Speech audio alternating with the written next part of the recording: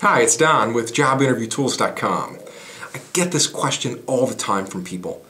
They go on job interviews, they have experience, and in the end, they didn't get the job, and they wonder why. I got a question from Nafisa the other day. He writes in, he says, I'm working as a software engineer for an IT firm, and I have experience in the software industry. Recently, I had gone on a job interview where I did everything great, I answered all their questions, but I didn't get the job. Why not? I was perfect for it. Nafisa, this happens all the time. It really does. And it's happened to me a number of times too. Just being well qualified for a job is not enough to get hired for it.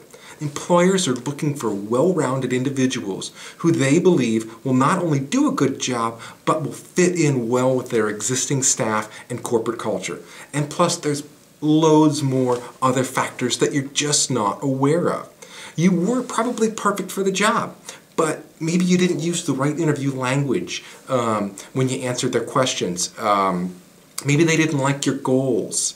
It's also possible that they already had the position slated for someone else. Oftentimes companies have to, even though they want to hire someone internally for a position, they still have to post the job out there on the internet, and they have to interview. Corporate requires them to interview at least 10 other applicants for the job.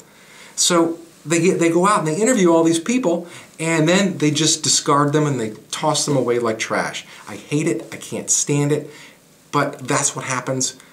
And then they go off and they hire the internal person, which is the one they really wanted. And it's very possible that this is what happened to you. So hopefully you'll just treat this as a learning experience.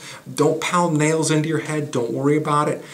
Just move on and try to do better next time. This is Don Georgevich for JobInterviewTools.com, wishing you all the best on your next job interview. We'll see you next time. Bye-bye.